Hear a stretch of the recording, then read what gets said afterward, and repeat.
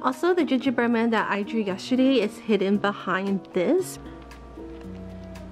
2 of the 3 products didn't turn out the way I had wanted.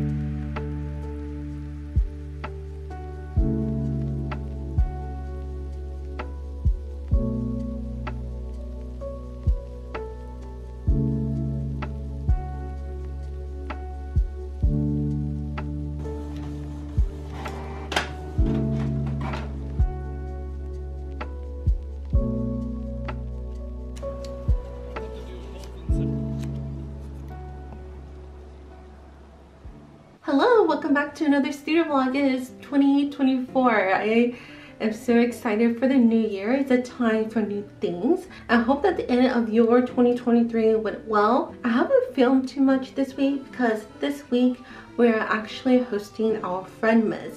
So you might have heard me talk about it in the last studio vlog before the end of the year, and everyone decided that today was the best day for everyone, and we have been feverishly working on making sure the house is deep cleaned and everything. So what are some new things that have happened since the last time you saw me and now? So I decided to try bullet journaling for this year. I asked for a bullet journal for Christmas and my father-in-law got one for me, and I'm really happy about it.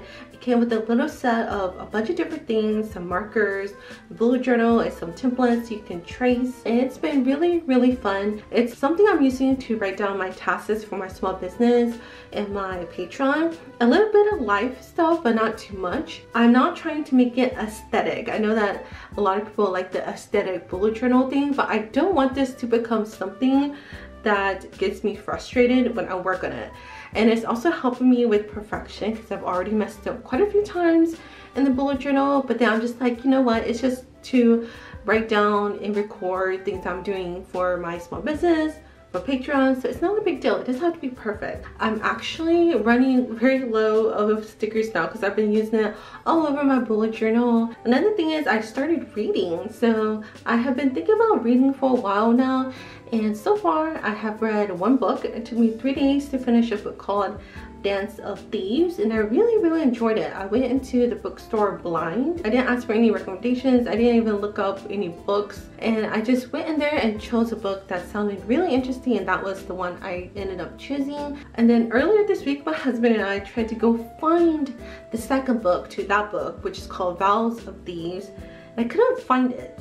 We went to 4 different bookstores. Well, it's the same bookstore, but different locations, and they did not have the second book. And because I couldn't find that book, I decided to go ahead and start a new book. And that book is called Daughter of the Moon Goddess. It's been really fun getting back into reading. I can't even remember the last time I actually bought a physical book. It's been really nice and relaxing because then I'm not always scrolling on TikTok or Instagram or all my social media. So let me show you guys how we have things set up for the Christmas party later. The Christmas tree is still up. We're going to be playing games, so we have a prize box here and the winners can choose whatever we want, but we also have a few things that are gift wrapped that they can now open till the end. It's going to be a little fun and a little fun twist. Here we have some gifts for our friends and then some white elephant items. My husband bought this hot sauce, which ranges from hotness of 1 to 11.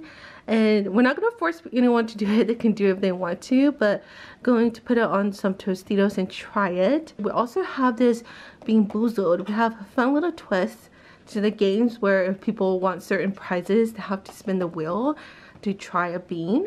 If you've never tried this before, it's basically there's all these beans and there's 2 different flavors for each color bean.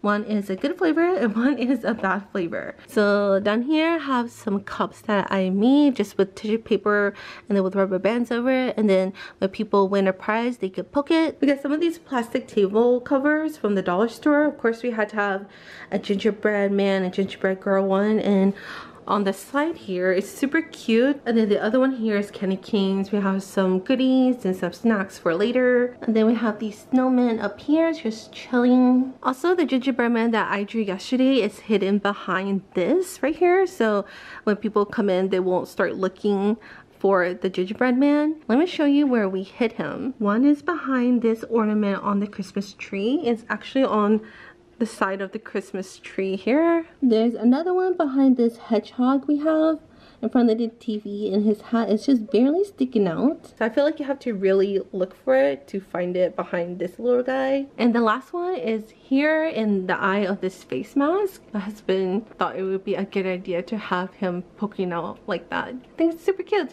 I am not planning to record our friends and us having fun during the party. I want to focus on the party, and I'm pretty sure they wouldn't want to be filmed anyway. So yeah, I will talk to you guys tomorrow.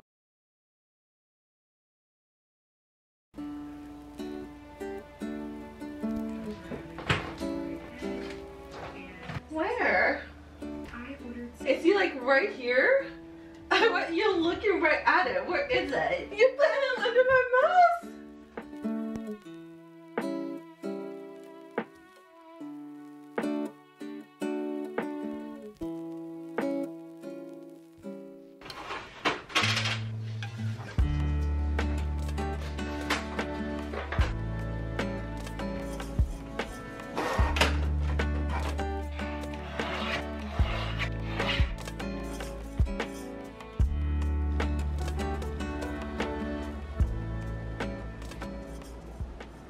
It is Saturday, January 6th. Yesterday, we had a lot of fun doing a little friend miss party. It's really fun to watch everyone look for the gingerbread man. It was kind of a little bit chaotic, but it was really fun. And I also played for the very first time the meme game, which I saw all over TikTok, but in French. So I'm really proud of myself. I was able to get 4 cards from all the cards that we ended up going through. I did have to have my husband help me when I did have to read them and then choose a winner for whatever meme I chose. And yeah, it was a lot of fun. I have just finished posting about the digital download. I was supposed to create and post about the Pinnacle Club goodie, but then I decided to go ahead and switch it for the digital download. I was really busy with this week with my husband since we were hosting the Friend Miss. At the beginning of the vlog, you saw me cleaning up my studio space, and after I did that, I decided to try to figure out a live stream setup. Every time I open the live stream app, I use Prism Live Studio. I also forget how everything works, so I'm just trying to find an appropriate setup with what I currently have that will work when I'm just working with my products, maybe preparing or packaging them. Also, speaking of products, I did get all the products that I had gotten manufactured last year, and unfortunately 2 of the 3 products didn't turn out the way I have wanted, but I'll show you that in a little bit. My goal before the end of the day is to have this month's Patreon goodies made and ready to go. So before I start on that, let me show you the goodies that came in.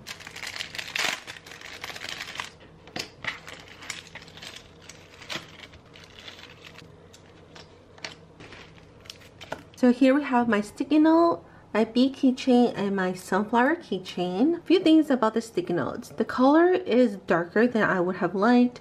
That's totally my fault. I should have known that CMYK on paper does tend to be dark because, you know, it's different on every material, but on paper I feel like it is darker. So I should have lightened it up before I submitted it. Also, it's not very sticky. Here I have some tests of the sticky note. This is not my design. These are sticky notes that were added into my order as freebies. I have 2 of them and I just decided to try them out. And as you can see, the corner that comes off at the end does not stick on very well. And for this one, I pulled it from the bottom here, and at first it did fall down, but it is staying up now. But yeah, that's the main problem with them. I also tried some different writing instruments. So here's a marker, a highlighter, a permanent marker, and a pen. As you can see, the markers do go through this paper. And this sheet was on top of this sheet, so you can kind of see the brown mark from the brown permanent marker. So overall, they work, but they don't work perfectly. When I put these in the Etsy shop, they would be all considered B grades, and they would be in there at a discounted price. Here is the last thing I worked on, which is the sunflower keychain. As you can see, Captain Froggo is too big, so you lose some of the words on the side.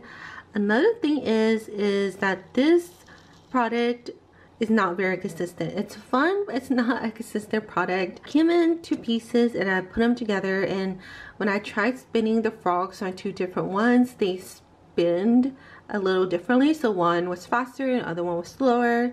And Captain Froggo is not exactly centered, so he's heavier on one side. So he likes to point to no a lot. This is a product that requires that it's perfect, and I should have known that I shouldn't have created a product that requires all that. The back is fine. It's just like your standard keychain. It comes with a Sakura key clasp as well. So as you can see, Captain Froggo likes to be pointing down. So he's heavier on one side of the circle than the other side. If you were going to use it the way I had envisioned, it would be having it laying down and then just spinning it.